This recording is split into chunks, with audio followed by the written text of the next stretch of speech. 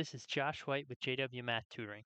Today's video is going to focus on an introduction to Desmos and how to use it for the digital SAT math section. So let's go ahead and get started. But life is a dream that calculus could never predict. Welcome to the introduction section of my ultimate Desmos guide for the digital SAT math section. So in this video, I'm basically going to go through how Desmos is set up, basic information on how to use it, and this is essentially for people who have never used Desmos before at all, or have a very limited or basic background knowledge of it. So if you are familiar with Desmos, you already know how to do things in it, like graph lines and points and find intersections of lines and all those kind of things, then you can skip this video and move on to the later parts of this guide. Basically move on to the actual operations. And watch and watch those videos. So in any case, this is just meant to be a basic introduction again for those who have almost no familiarity with Desmos. All right, so first thing I'm going to mention is, and you probably can't read it here, the actual website I'm at, but it'll be linked in the description of the video. I'll also put it up on the screen here when I edit this video. This is a specific address for basically a version of Desmos that is identical to the version that appears in the Blue Book app. Okay, it is not the same as desmos.com/calculator.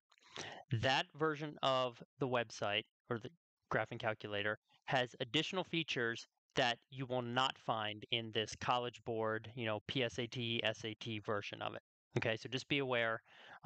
This specific version is the one that is supposed to mirror the one in Blue Book.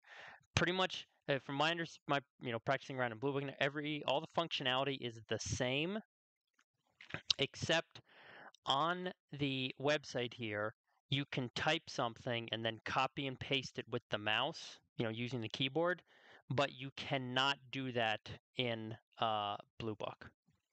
Okay, so that's the only difference I've found between this website version and the actual Blue Book version. All right, so with that being said, let's just talk about some basic things that we can already see here on the screen. So you see this wrench over here, up right-hand corner. If you click it, there's a bunch of different things here. You can make the, basically size larger or back to normal. You can also do, reverse contrast here, dark and light. You can do stuff like turn off the grids and so on. You can add arrows at the top, not really necessary. You can change the values that are, that are displayed here in the viewing window for both the X and the Y axis. But that's most likely when you're doing a problem, you're gonna, zoom in, zoom out, so that's gonna happen automatically. Down here, you just want to keep this at linear. Do not, you don't want to change that to logarithmic. And then the most important thing also on this wrench, graph settings page, is switching between radians and degrees. So if you need to do a problem in one unit versus the other, you would just come here and make sure you're in the appropriate unit, whether it's radians or degrees. You can just click, select the one that you're in, and so on. Okay, then notice right below here you have a plus and minus. This is to zoom in and zoom out on your graph. So notice you can zoom in and then you can also zoom out. But if you want to go back to the default standard view, just click the home button right here. Okay, now we're back to, again, kind of like the standard view that it starts off with before you've done anything. All right, couple other things. We see over here, you've got this for an undo and then this thing for redo. So for example, if I started typing something in, you can do undo each individual thing at a time, or you can redo.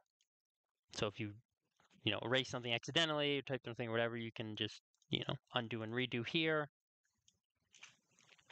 You also have this plus key. This is where you can add an expression or a table. So adding an expression doesn't really do anything. It just makes a blank row like we already have. However, if you want to add a table, which we'll use to enter in points, this is how you would do it. Okay, and then you could type in your points here that you want to use. And notice they show up on the graph. And then with this table, we could do regressions, we could do various things. Of course, you want to get rid of anything, delete it. We just, click the X here. Um, with the gear function, there are a couple different things you can do. First of all, if you have a bunch of different things listed here, you can just delete everything. So, for example, let's type, whatever, 4 different graphs here. Okay, rather than having to click XXXX and get rid of all of them, you can just click this and click delete all, and they will all disappear. Okay, other things that you can do. So when you click this, there's some other different options down here. So there's create table. If you click that, that's going to automatically make a table here for this function, and it has default x values, but you can change them to whatever you want. So if you want to evaluate a function, let's say 30, notice it just automatically updates. 50, I mean, this is just y equals x, so whatever the x is, the y is going to be the same, but you can type in whatever number you want here. So this is a quick and easy way to evaluate a function, type in its x value and get its y value. Over here, you also have duplicate. So if you have a bunch of answer choices that are very similar, except there's like one number or one, plus sign or minus sign or one exponent or whatever that's different, you don't have to retype them all. You can just say type the first one, right? And then you could go ahead and duplicate, and then we could make this one plus 1. You know what I'm saying? And then we could duplicate. And now for this one, maybe like this thing up here is minus 2.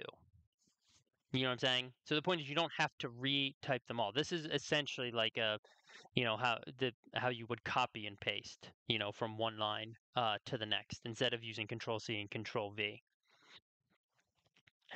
Because I mentioned earlier, you cannot copy and paste using the keyboard in Blue Book. You can here on this website, but again, you cannot do that in Blue Book. So in Blue Book, the way you have to do it is, again, going here and then clicking this. Of course, you can just click here X to delete it, but that's no different than the X that you see here. Anyways, this, of course, just hides it to move it over to make the graph look bigger. Let's see what I want to talk about next. Let's go down here. Just going to move this up a little bit so we can see the keyboard icon at the bottom here. Okay, so down here, if you bring this up, you can see basically the keyboard. There's a bunch of, obviously you've got your number keys and you've got some letters. Most of these symbols you can pretty much just type on your own. For like an exponent thing, you just would type, A, and then you hold shift and hit 6, for the caret, and then B. So the point is you don't have to use this button. Same thing with like the or equal to's. You can just type, greater than equal to, it'll automatically type it. Absolute values you can type. For square root, you can just do SQRT. It'll automatically make a square root. For pi, you just do PI, it'll automatically turn it into pi. So you generally don't need these buttons down here. The only thing you might need is functions. So again, all these like basic trig functions or inverse trig functions, you can just type these. You don't need to come to the menu. You know what I mean? You can type sine of whatever, 60. I think it's so in radians, not there. Sine of 60 degrees, right? Or you could type inverse sine of 1/2. There we go, 30 degrees. So the point is you don't need to go to the function menu to access this. There's a bunch of same, again, all these statistics things, you can just type them all out. You don't need to access here. The one thing that you may need to use that you would have to access in the function menu is this right here. So let me just get rid of this. So this is a root, but to a specific index. So not a square root, but let's say you wanted a cube root or a fourth root or a fifth root or whatever, okay? That you would need to go to the function menu and then scroll all the way down to the bottom and then grab this, from down here. Okay, let's see the other things I want to talk about. So let's get into some basics now of graphing, right? So with graphing, you can just type the function itself. Okay, so there's our nice quadratic function. Notice that there's a bunch of things that are highlighted or clickable points here. So you have in this case, it's the minimum value down here, the vertex of this that's highlighted. You have the two x-intercepts, i.e. we're across the x-axis, otherwise known as the zeros or the roots. Those are both highlighted, and you also have the y-intercept, which is highlighted as well. And generally, any graph that you have, which has these points on it, are going to be highlighted and clickable, with gray dots. So let me just show here a circle. Let's see, minus 20 equals, there we go, that works. Okay, so notice here you've got a bunch of gray dots, okay? These are technically the x-intercepts. Notice these two right here, these are the y-intercepts. And then up here, these are the max and min. So it's only these two at the very top, basically the only two black points right now. These are the ones that are, say, on a circle, the endpoints of the diameter. These are the points that you end up using to measure the diameter if you want to find the radius of the circle, or these are the 2 points you want to use if you want to find the center of a circle, okay? So just be aware there'll be a bunch of points highlighted when you do a graph. Now, for like the first graph I did, was a parabola, quadratic function, you could just type it in as it is, or you could also type x squared in front, like this, like y in front, y equals, not x squared in front, y equals. So notice I put y equals, nothing changes, same graph. You can also put f of x in front as well, and we're going to see here it's the exact same graph. Notice when you have multiple graphs, you can highlight, to take one on and off. Now, the red one's the bottom one, so if I go ahead and click it, nothing happens because the blue is already blocking it. You know what I'm saying? Now you can see I can turn the red on and off. So you can click on a graph to turn it on and off. We won't get into this right now, but just so you know, the reason why you would type a function with f of x is because you may want to evaluate the function for a point, like find f of 5 or f of negative 6. So that's why you would type f of x instead of y. Another thing to mention too is that you can trace along the graph here, but like depending on the function, a lot of the points are not going to be exact. Some will, obviously, but they only go out to 3 decimal places, so you don't know. Like this point right here, it's 1.646.5.001. So we don't know exactly. Like you can see it's even tough to just stay on it because it's not a clickable point. We don't know exactly, like this point, 1.459, 4.047. We don't know what the rest of the decimals are. We don't know if it actually does stop after those 3 or if it just continues going on. So that's just one thing to be aware of in terms of tracing along the graph. And there's there are many other better methods to get exact point values on a graph for a given x or given y. And again, those will be later. Those will be in, once we get into the actual skills and operations. However, if you do zoom in, so let me zoom in pretty far up here, like where I was before. Notice if I do zoom in, it does give me more decimal places. So like right here, the x coordinate has 4 decimal places. Same thing with the y. So you can get more specific, but again, it's still not going to give you, you're not going to know if it's the exact value or not. Okay. Oh, another thing too, just to show you, another set of points that are typically highlighted or clickable will be intersection points. So like these right here, these 2 points where these 2 graphs intersect, you can click on them and get the values.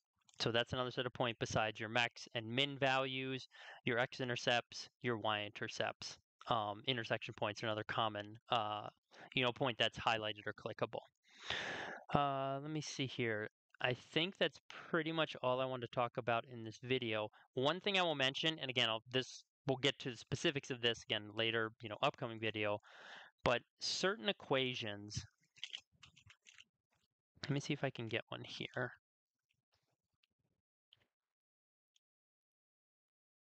Okay, so this one, okay, here we go. Perfect. I have an absolute value equation. Technically, I've typed this in. I've solved this. If you don't understand what's going on here, that's fine. Don't worry about it. But certain equations will not be clickable.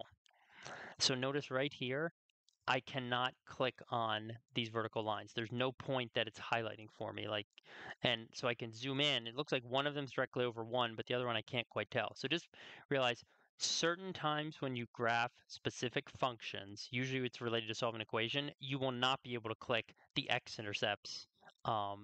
Usually it would only be the x-intercepts that you wouldn't be able to click, or maybe the intersection points as well, depending if we have something else. Let me see here.